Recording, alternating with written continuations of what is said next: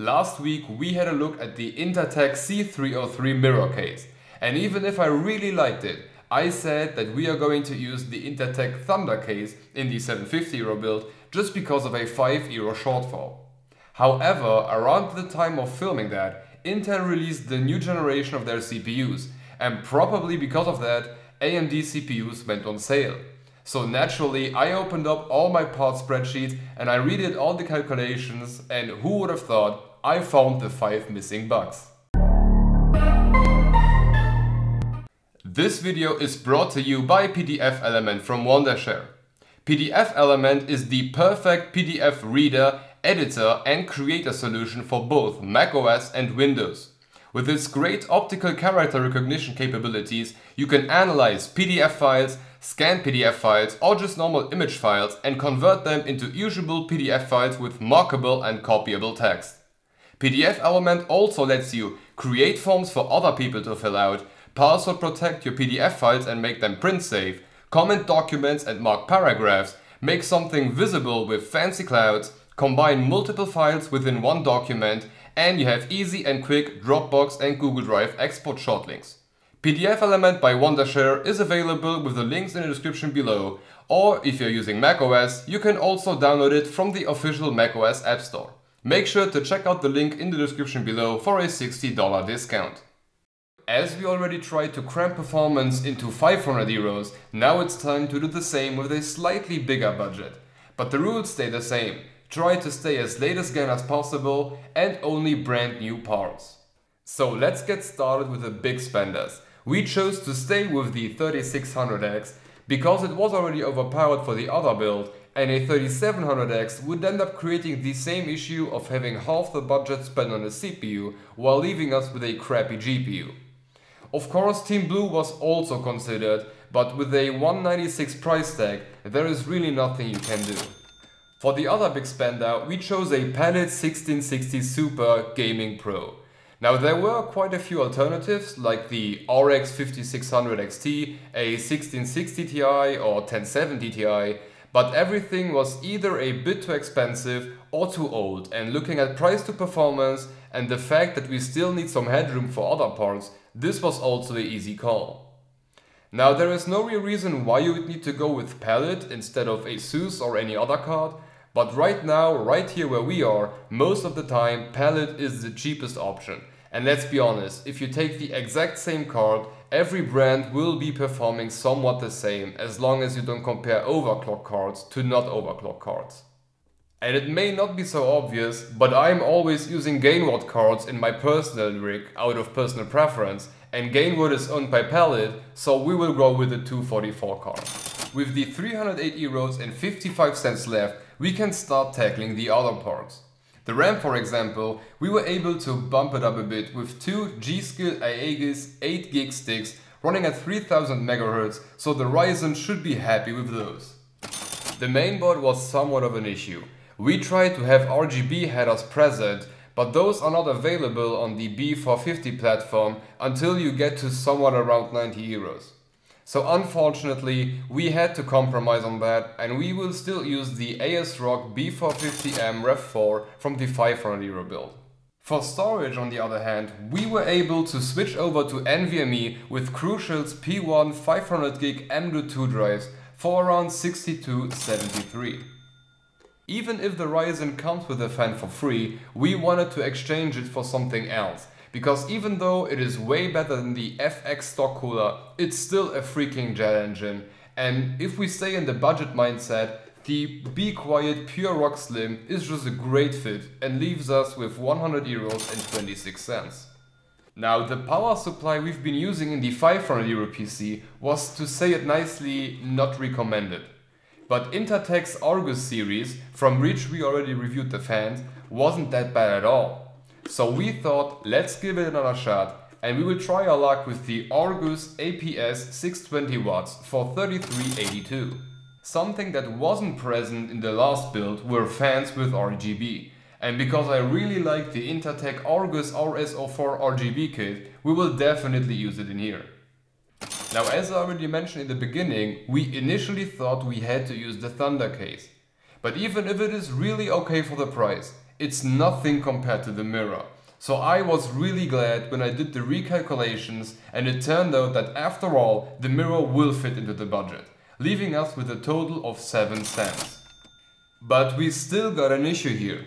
If we take a closer look at the power supply, we have here these old looking yellow, red, black, I don't know whatever else, cables.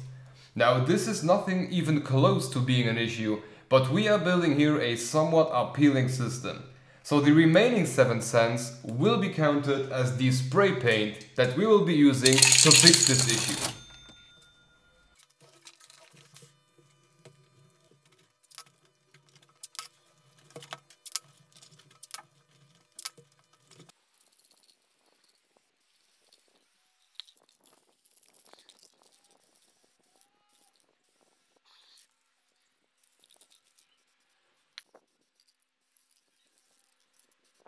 Okay, so with the specs out of the way, with the issue resolved, let's get over to building this thing.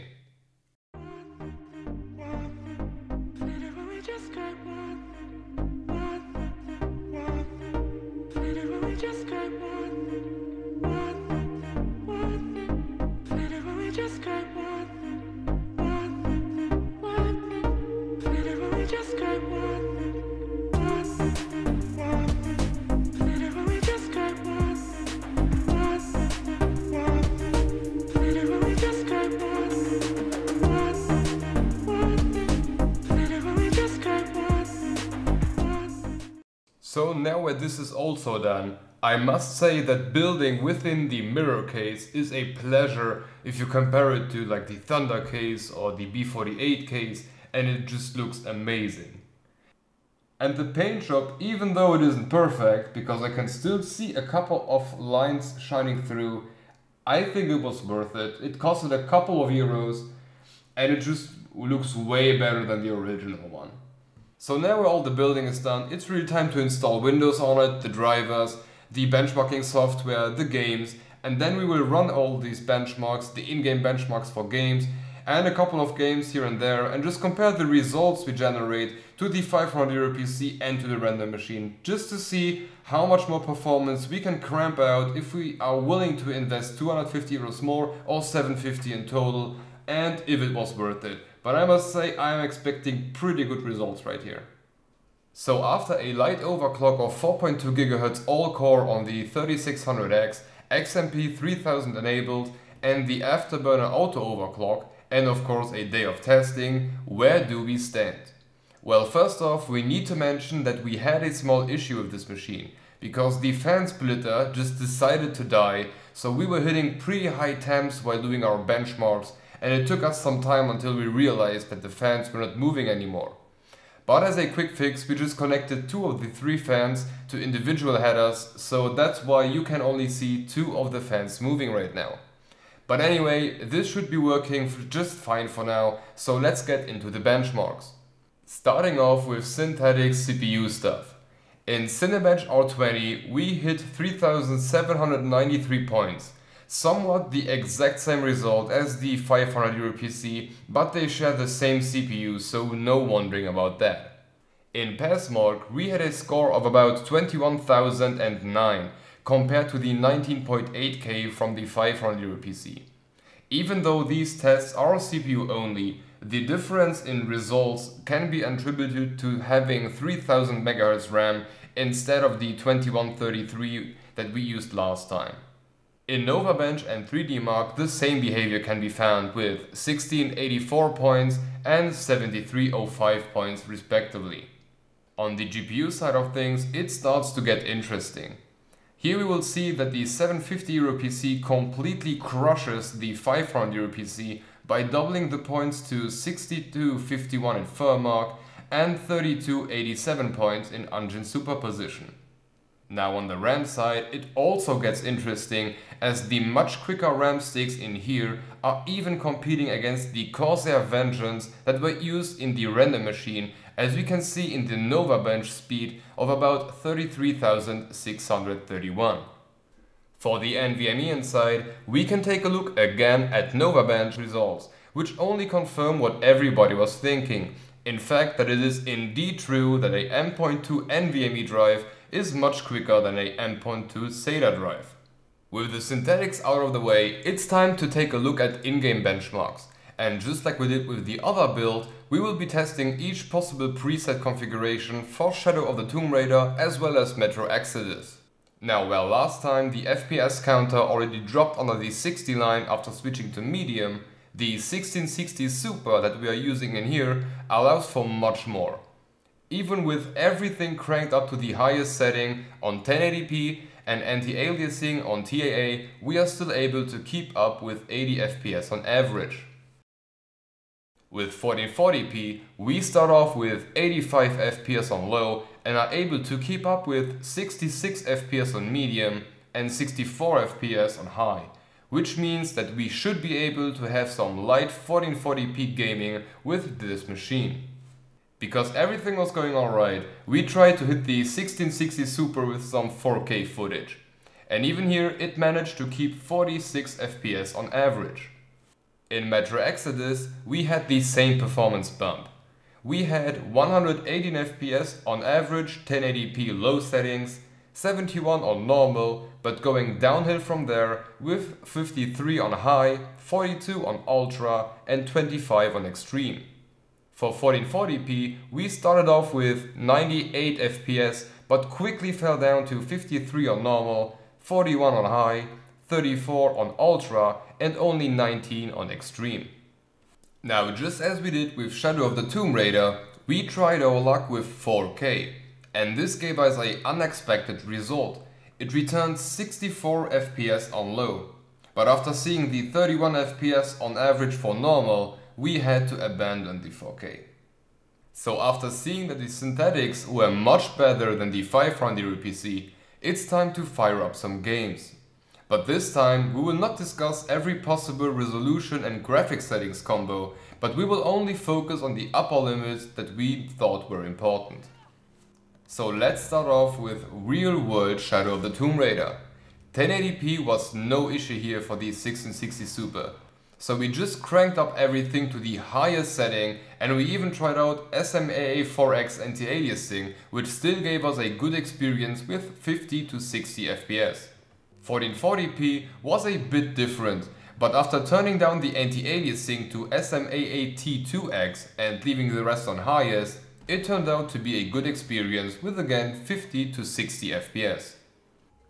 In Crysis 3 on 1080p, we didn't even bother and started off with everything on very high and anti-aliasing on MSEA8X, which yet again gave us 50 to 60 FPS with a couple of frame drops, but overall alright.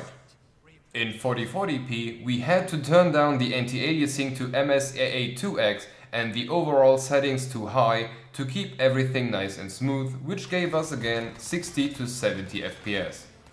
And because Crysis was going so well, we thought, why not try 4K? With everything set to low, the 1660 Super still managed to deliver around 50 FPS on average. For GTA 5, which already ran exceptionally well on the 1650, we didn't even bother to try out 1080 or 1440p and we went straight to 4K with everything cranked up. This gave us a somewhat low score of around 30 to 40 FPS, but considering we are playing in 4K right now, it is also a very good result. So let's draw a conclusion. For 750 euro, you can get a machine which is perfectly capable of handling whatever title you want on 1080p and keep the FPS near the 3 digits as long as anti-aliasing is not hitting the roof. On the 1440p gaming side, it gets a bit harder. The settings cannot be cranked up as before, but still the 1660 Super can handle a lot. For 4K, this is far from a good option, but still we were able to play a couple of old titles. And even on the work side, with 16 gigs of RAM and the Ryzen 3600X on full potential, this is even a pretty good workstation for light to medium editing tasks, some rendering and maybe even some 4K footage. Now I must say that I am pretty impressed about what a difference the 250 euros made, considering the 500 PC wasn't a failure either. And even more so if I look back like 10 years ago, where a €750 PC could play some games, but cranking up the settings was a dream. But anyway, this here is the best we could come up with on a €750 budget, and we are pretty happy with the result. So to wrap this video up, we hope that you've enjoyed the video, and if you liked it, tell us with a thumb up or thumb down button, and maybe even give us your opinion, or better, tell us what you would have made differently in the comments section. And of course, don't forget to subscribe and hit the bell icon to get notified about our next video. So thank you for watching, and hopefully see you in the next one.